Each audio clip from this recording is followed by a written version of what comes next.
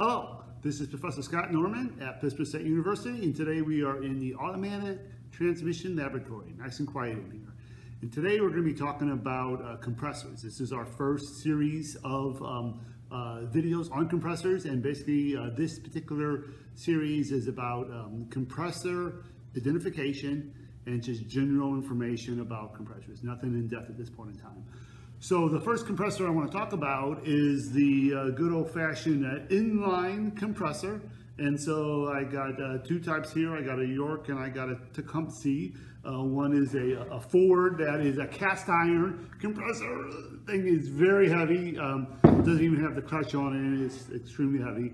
Then we have an aluminum compressor that I see a lot of times on the Chrysler stuff that is a lot lighter. You know, I can hold this up with one hand. The other one, yeah, I'm not going to try it. I'll end up dropping it on myself.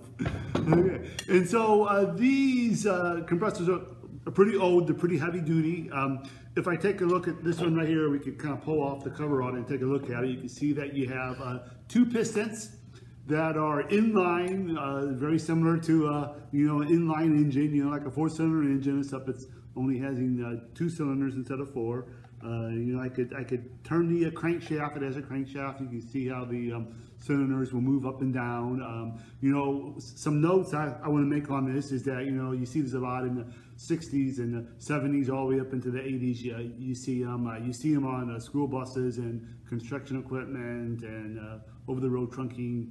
You know, they're very large, so, you know, for trucks it's not a big deal for a big V8 engine, but you try to put one of these in a small 4-cylinder, and it's a pretty large unit. But the pistons are very large. You have probably cast iron compression rings, or maybe sealing rings is probably a better way to say it. And if I take this one off right here, you can kind of, I have the head I can pull off of it on it. And so what I want to notice about these heads is that on AC compressors, they use reed valves as a valving system, not like an engine. And so, you know, I could maybe tip this one up and you can kind of see the 2 cylinders, and I could turn the crankshaft, and I got one piston out, but the other piston is still able to move up and down in there. And so with the reed valve system, you have a pretty heavy, thick plate of metal in the very center. And then on the bottom, you would have a very thin piece of metal. So as the piston goes down and creates a vacuum, it's going to take this big piece of this thin piece of metal, and it's going to open it up, and it's going to allow the air to go in. And it's going to seal the bigger, heavier valve, the exhaust valve on top. And so when the pistons are coming down, it's going to pull the exhaust valve closed. It's going to pull the intake valve open. It's going to allow the refrigerant to go in. And then as the piston's going up, the outlet stroke, so it has either an inlet stroke or the outlet stroke, that's all it has. It's going to push up on this intake reed valve, and it's going to close it, versus the pressure is going to build to a point where it's going to pop open this top exhaust valve, and it's going to allow the refrigerant to go out. So you have a set of valves on each cylinder, you know, an intake and exhaust on one, and an intake and exhaust on the other. So this, you know, they use this all the way up into the 80s. I have these. I have one of these on my '85 Grand Wagoneer, so it's kind of fun to play with on it. I'm gonna pull around another one over here so you can kind of take a look at it. You know, this is one that has the clutch on it, and a lot of times with these inlet compressors, inline compressors, which has pistons, it has a set of service valves on them. And so a lot of times there'll be a cap on it where you don't even see this stem, but it's kind of a unique scenario on this. Also, it has a, I can pull this open, it has a spot where you can check oil. So you have a sump on these that will hold oil. And so, you know, you typically find some type of dipstick. What's nice about these compressors is they can be mounted like this, they can be mounted like this, they can be mounted like this in the engine, you know. So you have a bolt hole on either side of this compressor in order to check your oil, depending upon which one is facing up. So obviously if it's bolted this way, it's pretty easy to stick your tool in, whatever you can find, in order to measure the oil level and make sure that you have oil. Now, with these compressors, you can't just simply pop this screw out anytime you want to in order to check oil, because if you do, all the refrigerant in the system is going to escape. Now, Don't ask me how I know that. I just trust me on that. It's not very fun when you have an R12 system and you just let all your R12 out by chucking the oil. And so I have another compressor over here I'm going to bring and I'm going to use as my demonstration. So this guy right here, you know, it's an aluminum compressor. It has the screw on in order to check that. So before you open that up, you have your service valve. And so the service valve is going to be in 3 positions. And right now, when you are in normal operation, the service valve should all the way be backed out. And they call that the backseated position.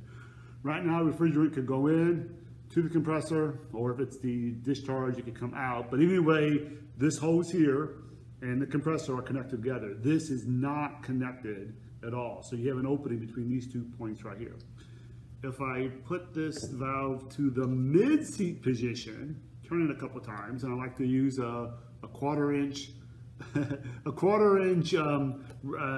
wrench versus a pair of pliers, because if you use a pair of pliers, you're gonna round off that square drive, and then you're gonna have to use a pair of pliers forever. Now, not only is the inlet and the outlet of this service valve operational, but now you have refrigerant that's going to come out of this port right here, which is where you would physically hook up your gauge. And so the only time you move it to the mid-seat position is if you want to hook up your gauges. If you want to hook up your, if you want to check your oil though, the problem is that when you need to go all the way to the fully front seated position, so you know, this is the front over here, and now the valve is all the way pushed in, and so it's actually closing off this port right here, so refrigerant cannot get in or refrigerant cannot get out. So you want to have it in the front seated position. So now when I open up my bolt in order to check my oil, only refrigerant that's in this compressor is going to leak out. And of course, you're going to want to do them on both cylinders. So you have 2 cylinders there, so you're going to want to do them on both sides. One's going to be the suction hose, and the other is going to be the discharge hose. So you're going to want them doing on both of them in order to keep that refrigerant in. What's also nice about that is that if I wanted to, you know, I have an old system that has 4 to 5 pounds of refrigerant in it, you know, an old 70s vehicle or something like that, I could physically front seat both the valves. I could take off this fitting, and again, the refrigerant stays in the hoses and in the condenser and inside the evaporator. And so if you have to replace the compressor itself, it's kind of a nice way of doing it. The fun part is that, again, when you get to a vehicle, you know, you're going to have a cover typically on this. You're going to have to undo the cover in order to get get to your valve. These covers have been long lost from now, but maybe I'll show you a video of my Grand Wagoneer, because it still has a cover on it.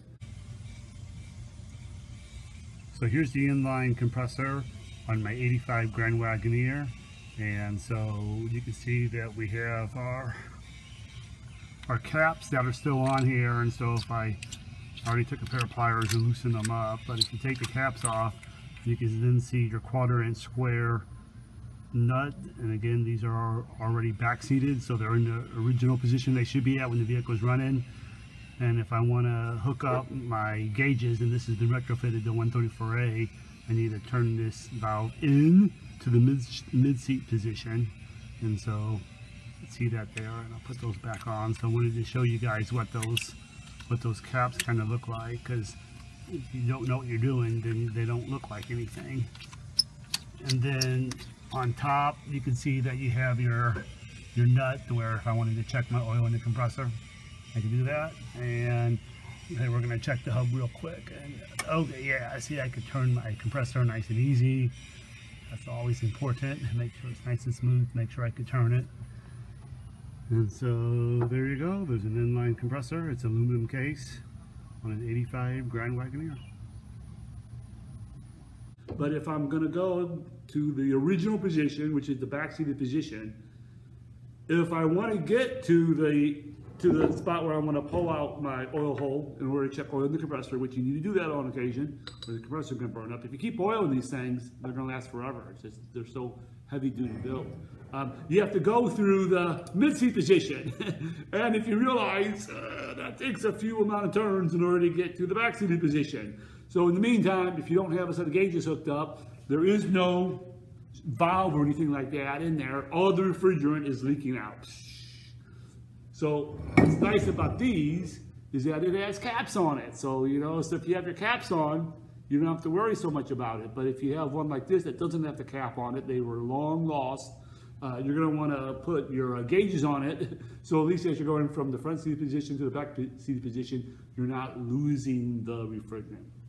Another mistake that students make is that they have their gauges hooked up, so they're doing some diagnostics with this. So if I'm doing diagnostics, let's put it back in the mid-seated position. So I'm sitting here, I'm doing my diagnostics, I'm done with it, I'm ready to take my gauges off. They take the gauges off, either, you know, this could be, obviously this is originally R12, but it could have been retrofitted to 134A. It could have a separate adapter on here for a 134A where you're able to do the quick connects.